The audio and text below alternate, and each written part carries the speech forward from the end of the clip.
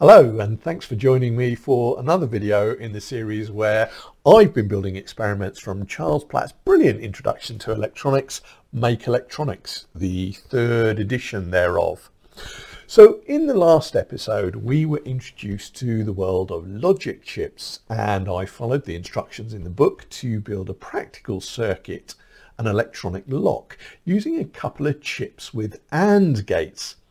Now, if those terms don't mean anything to you, then please do watch the previous episode to be enlightened, and I will link it in the description below. Now, in today's episode, we're continuing our exploration of logic chips, and I'm building another practical circuit from the book, but this time using OR gates.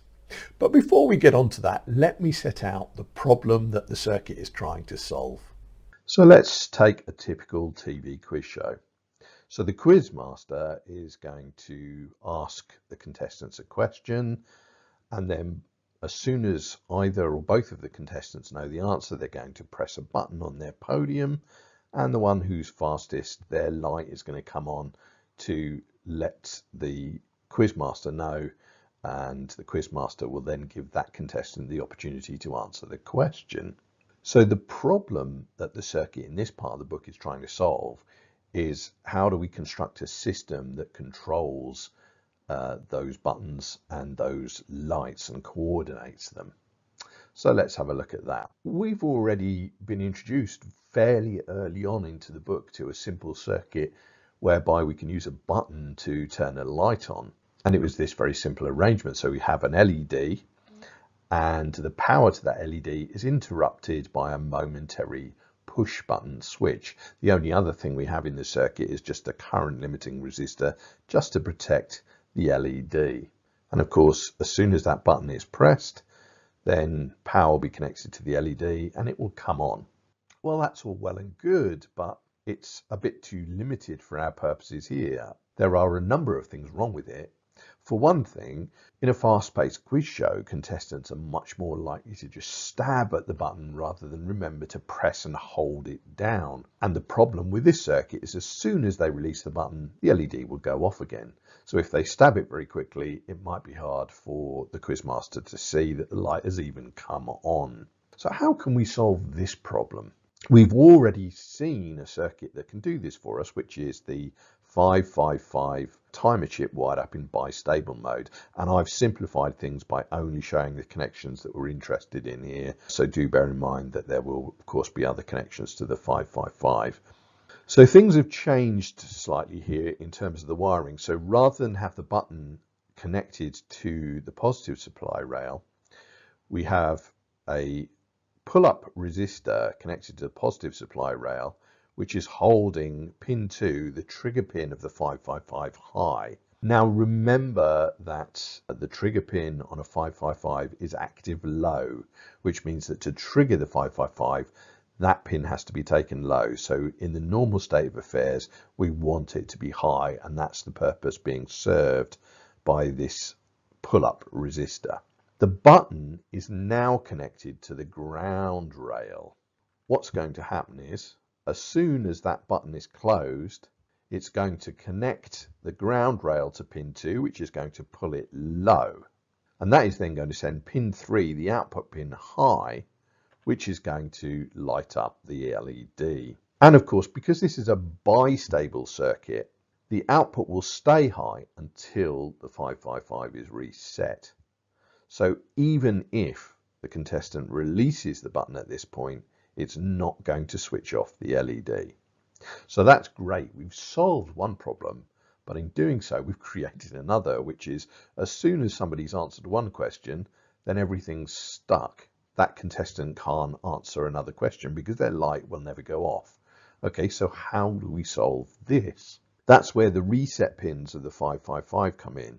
So by adding a double throw switch here, we can have a situation where the reset pins are normally held high by this pull-up resistor here. And remember again that the reset pin is the same as the trigger pin on a 555. It's active low. So in the normal state of affairs, we want it to be high. And while the switch is over in this position, then the buttons here will be enabled. So when they're pushed, they can trigger the 555, which can cause the output to go high and the LED to light up. Then when we want to reset the circuit ready for another question, we can simply move this switch across. That's going to have two effects. Firstly, it's going to disconnect the push buttons so that the contestants can't jump the gun and press them until the quizmaster is ready. And secondly, it's going to connect the reset pins of both 555s to ground, which is going to reset them. So if there is an LED on at this point, it will go off and everything will get back to normal. And then as soon as the quizmaster is ready for everybody to answer another question, they can just flip the switch back and then we're ready to do that. But there is still one final issue to solve, and it's an important one. When the switch is across to enable these buttons, then both buttons are active. Now, if both contestants know the answer to the question and they both press the buttons at more or less the same time, even if one of them is very slightly faster than the other, both LEDs will come on and it might be very difficult for the quizmaster to identify who was fastest. So really what we want is a situation where the fastest player's light comes on and then it prevents the slower player's lights from coming on as well. So that can be solved, and the author came up with a very ingenious solution of using 3 OR gates to do so.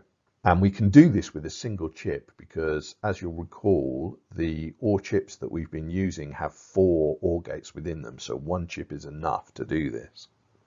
So to begin with, assuming that the switch is across so that the buttons are armed, those buttons will of course be connected to the ground rail, but they're not going to do anything at the moment until they're pressed. So now we've got an OR gate between each button and the trigger pin of the 555. And one side of that OR gate is connected to the button and also to a pull-up resistor. We've also got this third OR gate here, and the inputs for that are being taken from the outputs of the 555s. Now, of course, both outputs are low at the moment. So both inputs to this OR gate will be low and its output will be low. So one side of these OR gates is low, but because of these pull-up resistors, the other side is high, which means the output of these OR gates initially is going to be high, which is going to keep the trigger pins of the 555s high, which is what we want. When the button is pushed by one of the contestants, then that is of course going to connect this input to ground. So at this point, both inputs for this OR gate are low, which means its output is going to be low. And that is, of course, going to trigger this 555. So what will then happen is, even if the contestant at this point has let go of the button and sent this back high again, is this 555 will have already been triggered. So its output will go high. That will, of course, light the LED for that contestant. But also, it will make one of the inputs of this OR gate high. And that will mean that the output of this OR gate is high. And I hope what you can see from that is that now, at this point, it does not matter what happens with the buttons, whether they're pressed or unpressed, because even if this other input goes low, because this input to each of the OR gates is high, its output will stay high. So effectively, neither of the buttons can make any difference at this point. So this light will stay lit regardless of what happens with these buttons. The quizmaster can see who has pressed their button first and ask them the question, and that state will remain steady until such time as the quizmaster flips this switch back, sends a low signal to the reset pins, and then everything gets reset back to the start. Okay, so that's how it all works. Let's have a look at the actual circuit in action. So here's the built circuit, and as you can see, I've done my usual practice of modifying the circuit in the book slightly so that I can have the user interface elements on a breakout board here. Now at the moment, the host's switch is in the off or reset position, so neither of the contestant buttons is going to work. But if I move this switch to the ready position, you'll see there's an LED here that indicates that we're now ready for contestants to answer the question. Now let's assume that contestant 1 is quickest off the mark. They press their button, you see their light comes on and stays on even though I've stopped pressing the button.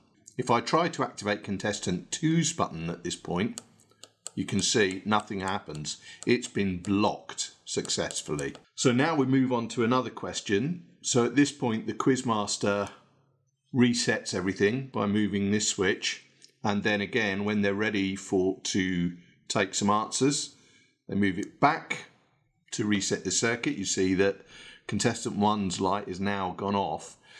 And now for this question, let's say contestant 2 is quickest off the mark. Press their button, their light comes on, and once again you can see that has successfully blocked contestant 1. So it's always going to be very clear who answered first. And what I'll just try now is, if I reset one more time, is I'll just try to press both buttons simultaneously, and you'll notice I must have been marginally quicker there on the first one. But the main thing to note there is whatever I do, there's always going to be just one light comes on. And again, they're slightly faster on the other finger. So there you go. That is the button blocker. Now clearly in that circuit we were just using 2 buttons, but it is very easily expandable to use more. And I think there's lots of scope here for using this circuit as a basis for a really nice quiz system that you can use with family and friends. And to that end, I've included in the description a link to a UK source for some nice big quiz show style buttons with internal LEDs that would be ideal for this purpose. But wherever you are in the world, similar items should be quite easy to source. Now next, the book introduces us to another circuit that's absolutely vital for digital electronics, which is the flip-flop. And if that is immediately conjured in your mind at nothing except for flexible summer footwear, you really need to join me for the next episode. See you then.